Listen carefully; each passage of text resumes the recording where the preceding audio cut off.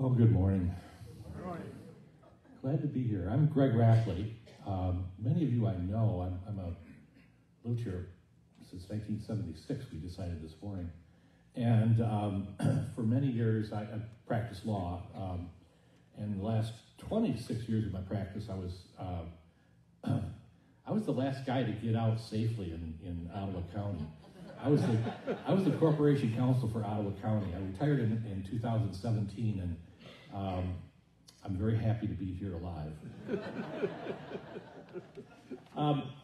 Anyway, Jared was singing a song, and I heard the first words of that song. I'm not sure I quite have them, the first song that he sang. I'm not sure that I have them right, but basically what I heard was, what are you going to do after you die?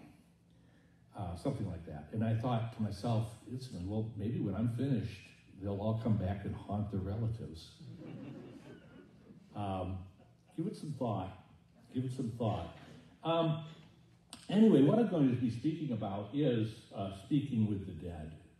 And I know that sounds sort of mystical or sort of like looking at, I'm not a theosophist. I don't go to seances. I don't, none of that stuff. And I have no overwhelming belief as to what it means that I hear voices. As far as I'm concerned, I could be making them up, and I probably am. Or I was dropped on my head at the wrong time when I was a baby, which is quite possible. But I'm going to read some poems that sort of raise those issues and tell you a little bit about my work. What I'm working on now, which I've just finished, is this book called Barley Child.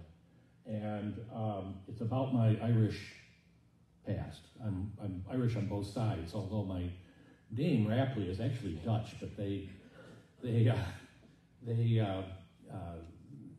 Dutchmen found some attractive Irish women, and so we've been bred through 4 or 5 generations of Irish women, so I consider myself Irish on that side as well. My parents, or my mother's side, is the Gannon side of the family, and they have both sides of my family have lots of problems, but they have some problems.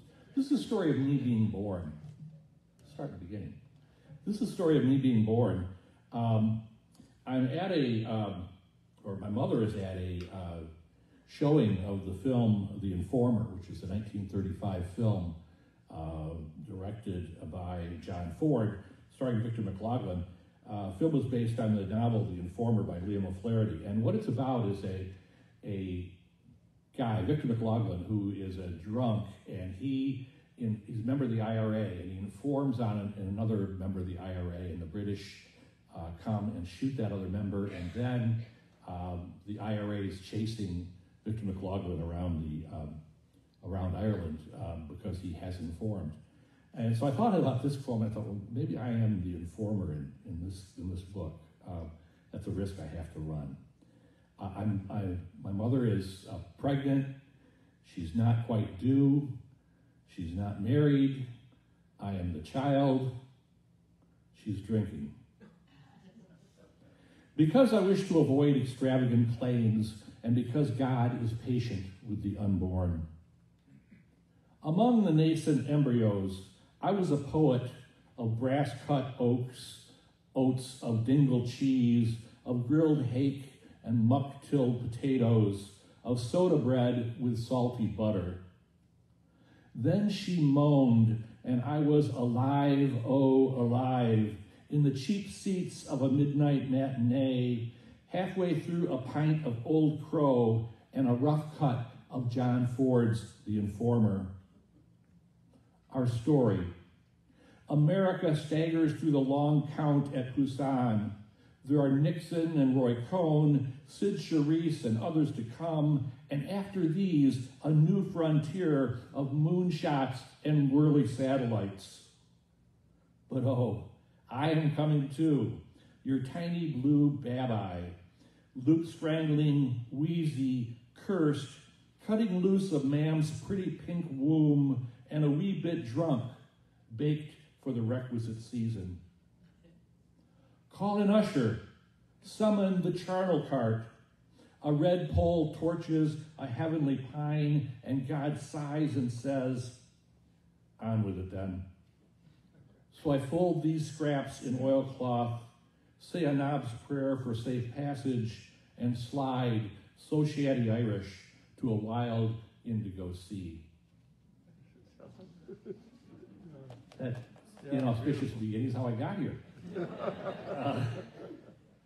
Anyway, I decided to write about my family. I know absolutely nothing about my family before I started this book, and now all I know is all lies, but not entirely. But I found out some things about my family and decided to write. And one of the things I found was I was hearing voices. People from the past were talking to me, my impression, okay? And again, I'm not a theosophist. I'm not claiming this is real. It's probably due to a head injury, which I had several during my youth. Anyway, as many of you probably know, you lapsed Catholics, it helps the Protestants out.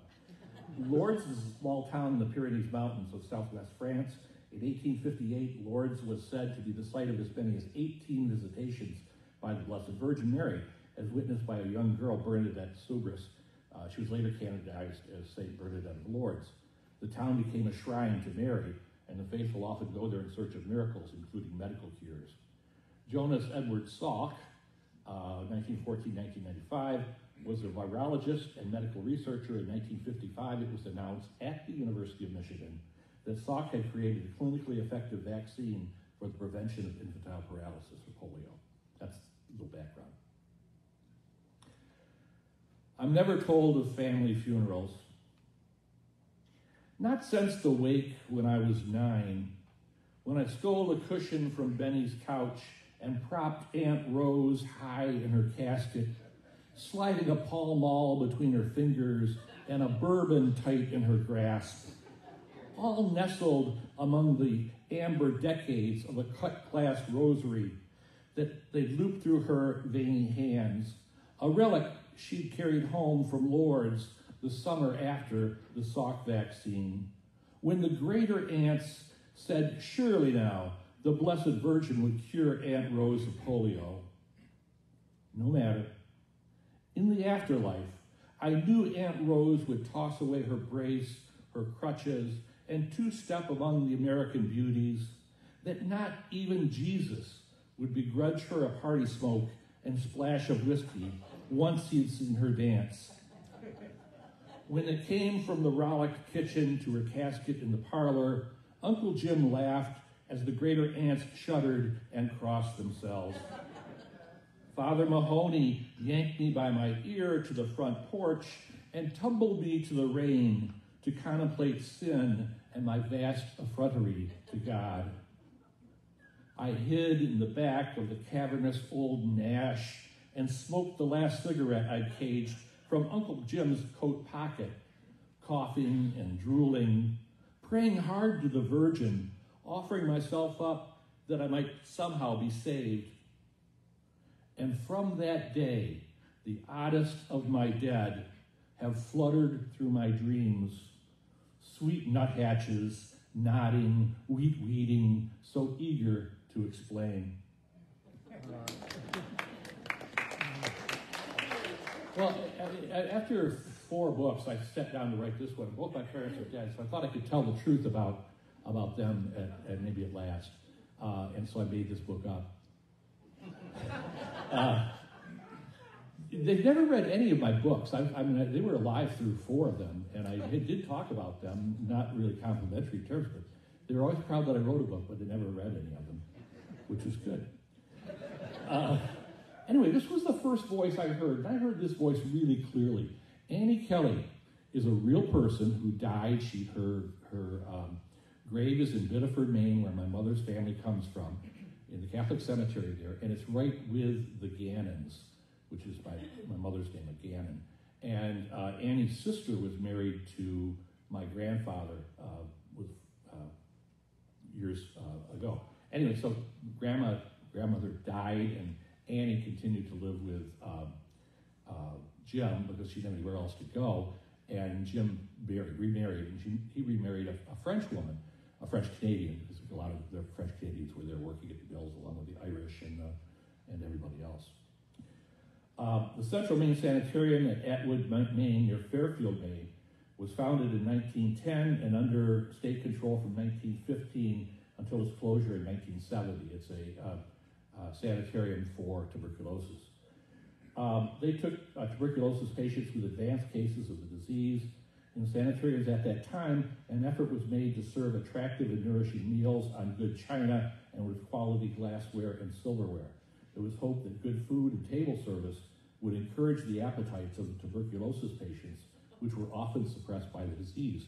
And there actually are a group of people who collect the china and serving dishes from these tuberculosis sanitariums. It's a hobby, an adjunct to collecting old china, because it's really elegant, it's really nice. They spent money on this to make an attractive dinner so that people would eat, because otherwise they would be wasting away. Annie Kelly, 25, the Central Maine Sanitarium, Atwood Mountain, Maine, June 17th, 1922. She died several days later. After Maggie died and he remarried, I stayed on at Jim Gannon's. I had nowhere else, and each of them so needful of what I made from the mill. It was all right for a while until McPhee from the weave room caught me hacking up a wad of linty snot and saw the wicked cloud of blood smeared across my cuff. He called the mill doctor, who pressed a stethoscope to my back. You've got TB, Annie. You're out of work for good. Jim's Canuck bride cursed me in French, and I smiled behind my breath mask the day the health nurse took my elbow and helped me board the train. As tiny Spike, I wore Maggie's straw boater, trimmed with a sprig of snowberries pinned against the black band. To bid us eat, eat, Annie, eat. The china plates are lovely, a creamy white with crimson stripes milling the edge, a top mark with recumbent moose and pine, framed at right by a sailor, left by a reaper, leaning to his scythe. All of this topped by the North Star, underlain with the word Dirigo, our state motto, meaning I lead in the language of the church. I stare at the plates, but feign no interest in dumplings and stewed lamb. Mrs. Cleary, who sleeps beside me on the porch, cackles and says, "Made your bed, girlie, best lie in it." Though coughing bloody sputum to a tin bowl, untangling my sheets each morning I am able, I cannot believe so little is true. I am beyond desire, save to go down from this sleeping porch some fevered night when the lantern bugs are lit, to strip away my sweat-stained gown, and holding my arms across my untouchable breasts, to fall onto God down the side of this hill. I have misled no one, anytime, anywhere. No one will follow.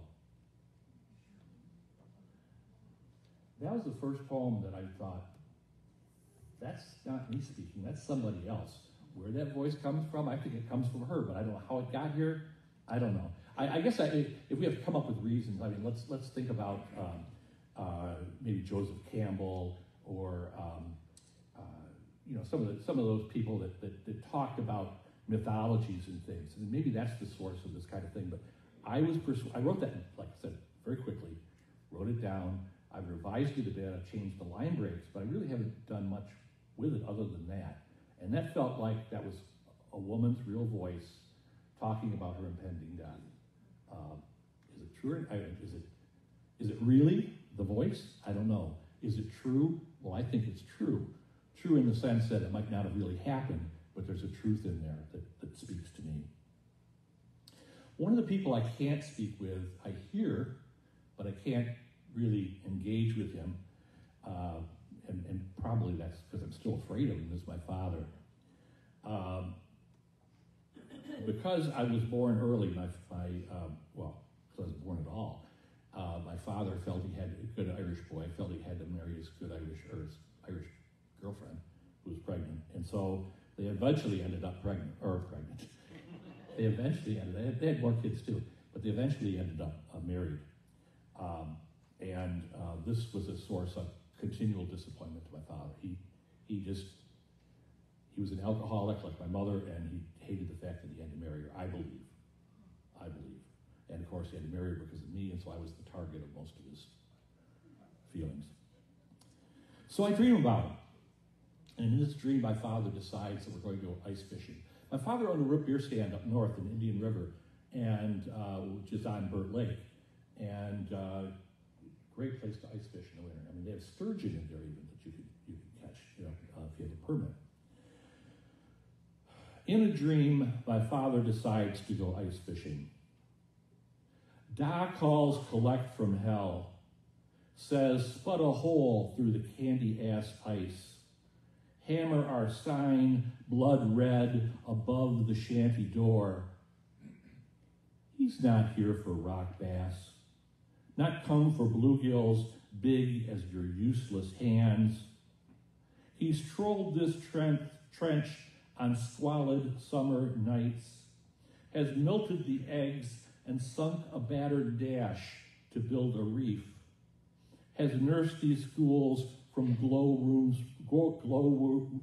glowworm sprats, and is going deep again after bullhuss and viperfish, after alligator gar, after eel pouts and snakeheads, all gilling across the silt of our secret spot, their needle teeth, banjaxed eyes, and grisly heads, their hellish Miltonic fins.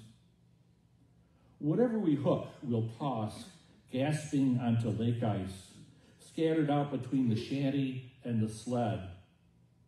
So cold they'll be, frozen before they recall open water, as we smoke and shudder and drink. And which one of us, my prodigal, will walk out under the wolf moon and blistering stars, tally the hoard, and have a final sip as the other drifts away? Who'll rise before dawn, stack the sled with carcasses, and leave the last to dream alone, leaving the last to dream alone, drag our dead back to the morning shore? I try and stay away from him. He pops up once in a while, but sort of avoid him. I'd like to explore that in the future in another book. This book is primarily about my mother's side of the family. Dad pops up, but I'd like to look at my father's side of the family as well at some point. They basically disowned my father because he had to get married to marry me, so I know very little about that side of the family as well. I mean, I met my grandmother a couple times, but that's about it. Okay. This is my grandfather on my mother's side, and this is a photograph of him. And the title of the poem tells you what you're going to get in the poem. Jim Gannon with Dog and Model A, January 12, 1928. He stands in the Biddeford cold, enough snow to say, yes, this is winter. And because we have a name and date penciled faintly on the back, we can be sure the glowering little man is my grandfather and is here almost 60 years old. He looks older than this, of course, looks tired, nerve-shot, angry with whomever is taking this photograph along the lapboard rise of a shabby, mill-owned tenement. Could the photo have been snapped by Armand Cote, Jim's Quebec in-law, who had a Kodak Brownie, sported a mothy beret, and worked as lead man over at Diamond Match? Perhaps, though it's hard to know, the photographer is nowhere named, and there is not a shadow of a body washing forward, leaning to a lens, to a focal point, shadow gray across the snowy drive. Jim stands in a wrinkled shirt, a dark tie, half windsored under an ill-fitting vest, his dress pants ballooning, a paperboy's cap that hides, no doubt, a bald spot, Sunday shoes, no jacket and no gloves. We also see two skinny rear tires in the dark, down-curved rumble seat lid and convertible top of a Model A Ford Roadster with a 1928 main plate, 02254. This car cannot be Jim Gannon's. Too broken now to hustle the big looms, he's only a ride-along teamster, an overaged delivery boy for the mill, and could not afford a junky old car, let alone a new Ford Roadster. Nor would he be able to buy kibble for a dog, not one as hapless as this, a mix of ruddy Boston Terrier and Shadhouse Mutt. It's a mystery why Jim holds the dog's leash so oddly, loop handle in his left hand and the leash stringing across his vest to his right, where the cord is held with only the index finger and thumb of his right hand. And then down to the sorry little dog, an affectation almost twee, as a desert saint might be depicted in some Italian painting from the early Renaissance, holding a sprig of thyme or a tiny bird's egg for all to see, by which the viewer is to understand faith or the depth of God's love for a lonely saint, surviving upon the merest trickle of a nearby spring, upon bread crusts dropped miraculously by wheeling desert birds. But here, we learn only that the churlish man does not like this dog, that the dog, tugging against her leash, pulling sideways to the scraggly winter hedge, will yap and yap, will distend her tongue up and down against the choke of collar and lead, and is unwilling to pose, to still herself within the viewfinder, because she does not much like the man who is holding her back either. A man so eager to be in his stuffless chair, out of the cold, away from the yappy dog he hates and the car he can never afford, that he will not smile and welcome us into the frame. No, he says, hurry up and save the pity. Get an eyeful, you bastards, and turn the page.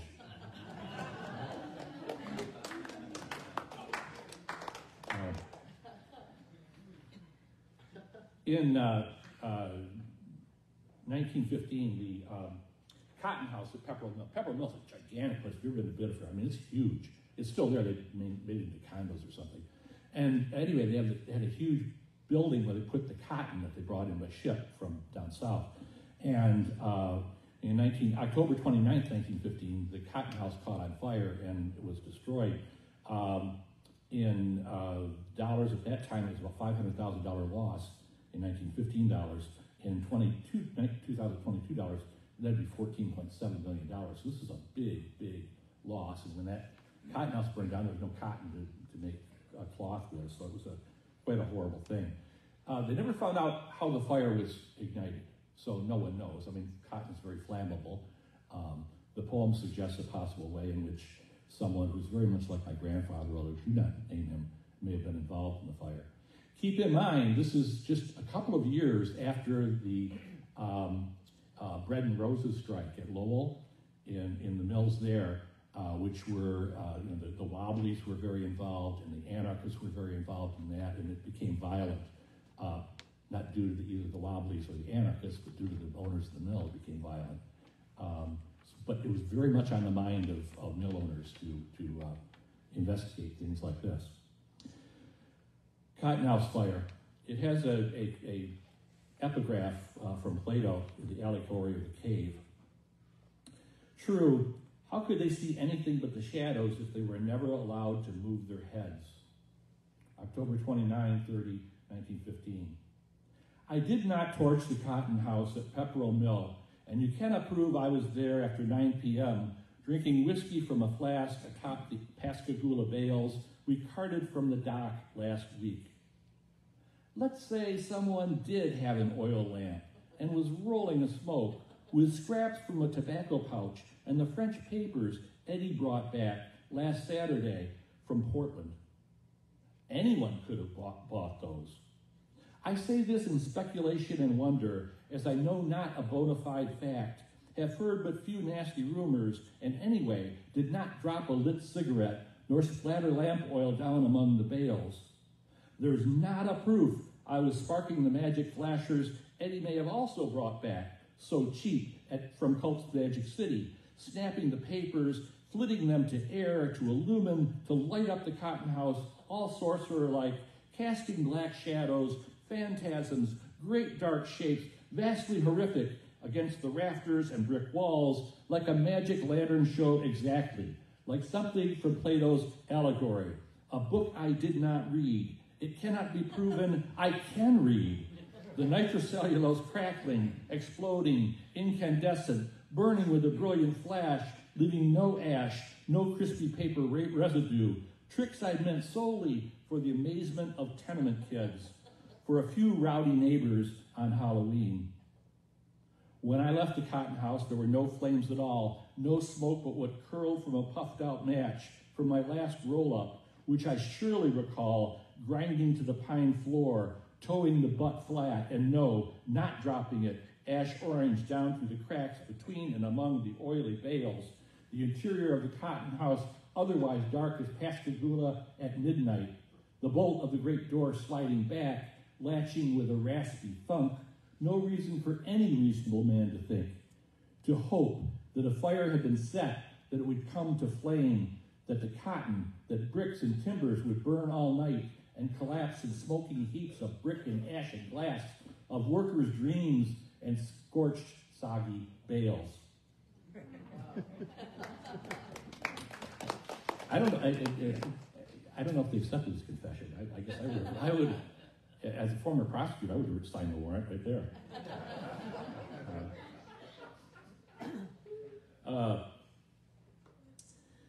The 20th Century Limited train. Everybody remember the 20th Century Limited? It ran from New York to Chicago and then from Chicago back to New York. It was the first really deluxe train. The New York Central ran it. It was really deluxe.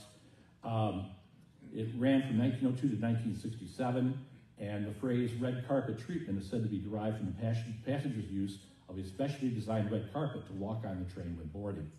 The train was the principal setting of the film 20th Century, 1934, directed by Howard Hawks and starring John Barrymore and Carole Lombard. The film is often described as a prototype for Hollywood's screwball comedies.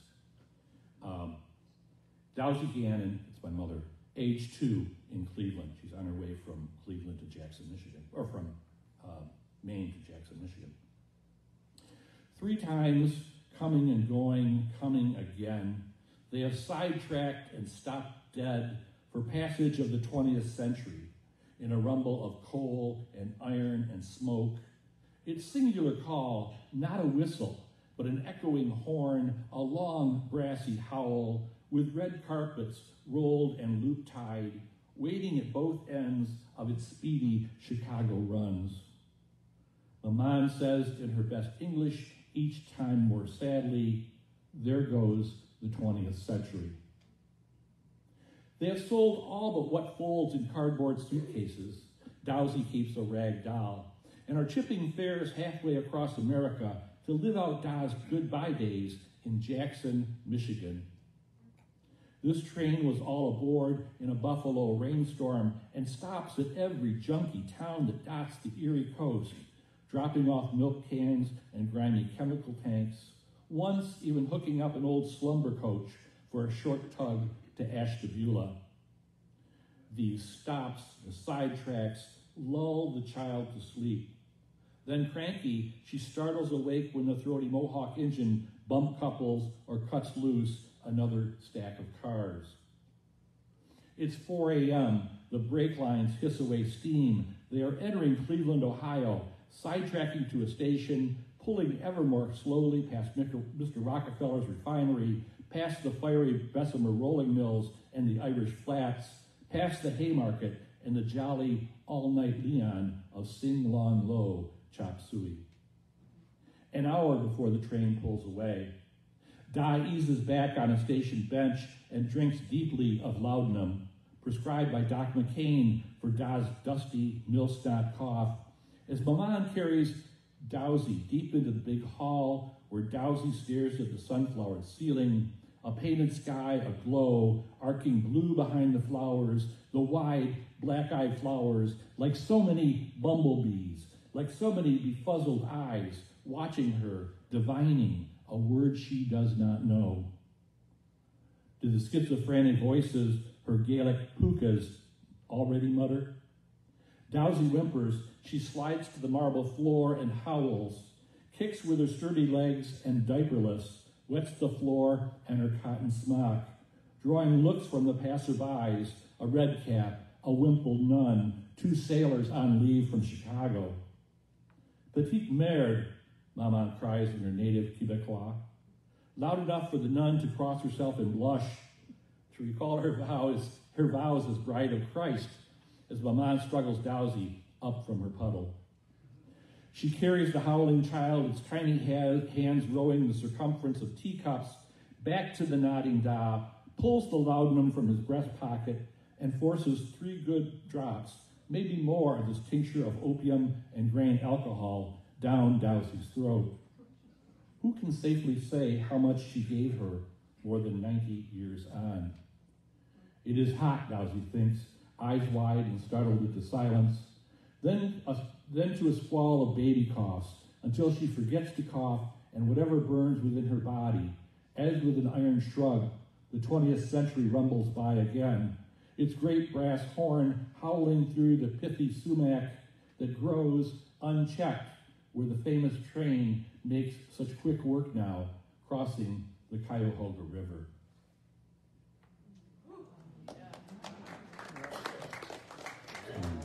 Thank you. I know nothing about my mother, and this is one little thing. I shouldn't say nothing, because this is one that I know happened and is true, absolutely true, according to her. She's kind of a prevaricator, so who knows? Anyway, the Naval Air Station in Grosse Ile, some of you might be familiar with that, in the lower Detroit River, was operational from 1927 to 1969. During World War II, over 5,000 American pilots received training at Grosse Ile, mostly Navy cadets, along with over 1,000 British RAF pilots. The list of airmen trained at Grosse Ile included George H.W. Bush, the first President Bush, and the actor Paul Newman. My mother was visiting her sister, my mother was in an institution then, Mercywood, which was an insane asylum. It was an insane asylum in Ann Arbor.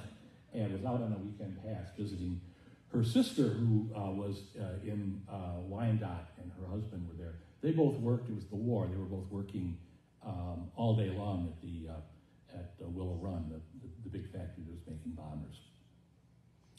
Helldivers. This is about the Curtiss SB-2C Helldiver, which is a plane, and this is set in downriver Detroit, near Wyandotte, along the river. July 1943. The girl who'll be my ma'am is alone, out of the asylum on a weekend pass, sprawled on the steps of Maggie's faded 2-story, listening as the Helldivers from Grosse Ile strafe Plum Island, sortie after sortie, each scored by an ensign aboard a gray tug, anchored at mid-channel because practice makes perfect, and our best will be needed at Truk and Iwo Not supposed to drink, amobarbital, too young. She's on her 4th beer from Waddy's extra icebox and is eating blind robins on dark rye. We've had a blind robin, they're horrible. Oversalted herring fillets, stinky, the worst snack ever. She knows that Paul Witkowski, who slumped in a wheelchair on the porch of a bungalow, kitty corner across St. John Street, who lost both legs and much of his face to flaming bunker fuel aboard the Oklahoma, will persuade himself the Helldivers are Japanese Zeros and begin to scream, sure that he's back at Pearl. 4 hours a day, 7 days every week, he wails, unless the Helldivers, thumping live ammo to the Plum Island mud before pulling up and circling back, their high-horse engines roaring all the way down Eureka Road, don't score well enough and need more practice. Sometimes flying deep into the buzzy mosquito dusk, Paul Witkowski and Ma'am echoing those perfect machines, wail for wail, scream for scream. For time. 2-minute warning? Give me the 2-minute warning. It's a 2-minute warning. All right, good.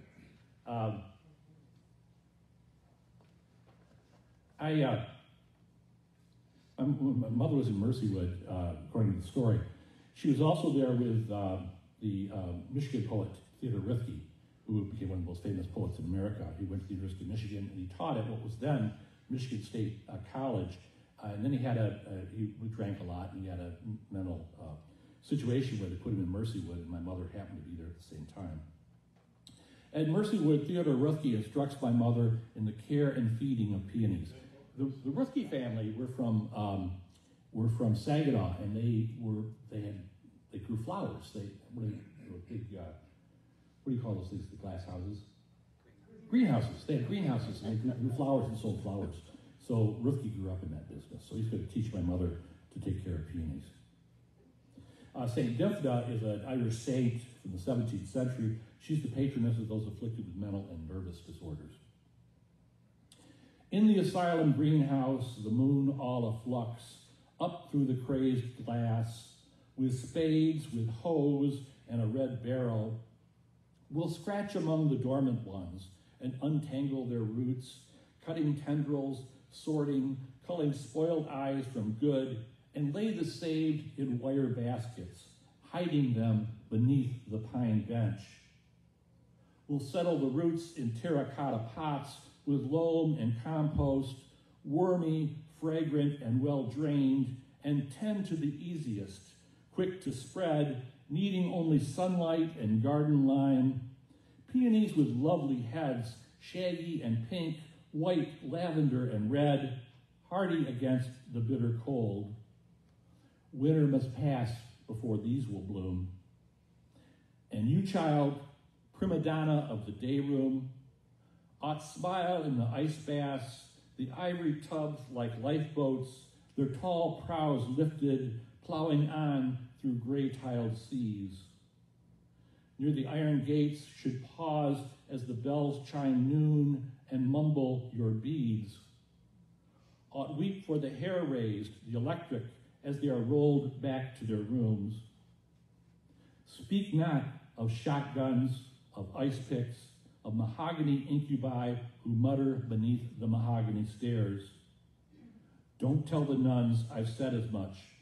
Worse, that you believe a word the old growler says, lest you never end your voluntary commit and stay on in this glass house, chartless and overpilled, beloved of St. Dymphna alone, whom the stuttering priest, just back from a dipsomaniacal tour of the Bronx, dubs, madhouse mistress of us all.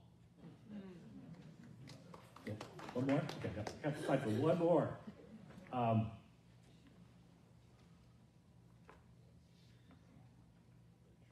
right. This one. This is a fun one. On August 5th, recently, we had the 48th anniversary of, no, it was on the 30th of July, the 35th anniversary, 48th anniversary of the disappearance of Jimmy Hoffa, okay? The title of this poem is Jimmy Hoffa is Missing, August 5, 1975. At this point, I was in law school, and I refused to work for my father anymore. We had had a huge blowout, and I was down there, so he and I could use some money, you know, and didn't have any money, didn't have a job. I was in law school. So he calls up and says, why don't you come on up here and do this? Jimmy Hoffa is missing. Jimmy Hoffa is missing. Vanished 6 days ago near Detroit, where he was supposed to chat up some wise guys about the blue sky future in pension funds. The smart money has him cooling under a freshly poured slab of concrete somewhere in the suburbs. I'm not that smart. Doc calls, hasn't spoken to me in a year, tells everyone I'm dead. I thought this was meant as metaphor, but Da doesn't do metaphors, doesn't care if they are the bearers of ravenous change into a petulant world. Today, it seems, I'm Lazarus. Da says, let bygones be bygones. Says he'll give me $500 to hitchhike north, dig a rectangle, set forms, and pour a 6-inch slab of concrete behind his hot dog stand. Needs it for storage. Hey, I'll take stupid money. Da says, you can work at night after we're closed. It's cooler. I begin that night, and by 6 a.m., have the rectangle dug and ready to tamp it down to set corners and forms. By midnight following, it's ready to pour. Now Da says, dig a trench in the middle of the forms. Says he has, quote, some useless shite to bury before the ready mix is poured, close quote. On the radio, I'm playing the Clear Channel Detroit station, and all night the talk is, Jimmy Hoffa, where is Jimmy Hoffa? They're taking listener calls. I'm 2 feet deep in the trench when I recall the quaint tale of my birth. Blue boy, wheezing for breath, born at night in an artsy third-run grindhouse to a drunken, unwed Irish girl. The film was about an IRA guy who's killed in revenge for leaking a name to the Brits. That was 22 years ago. I'm still no wise guy, but I wasn't born last night. So I'm running south under a waxing moon the Celts call vengeance and death, through the cedars and jack pines along the Pigeon River, past a double decade of those goddamn bloody deer blinds. Thank you all. Thank you.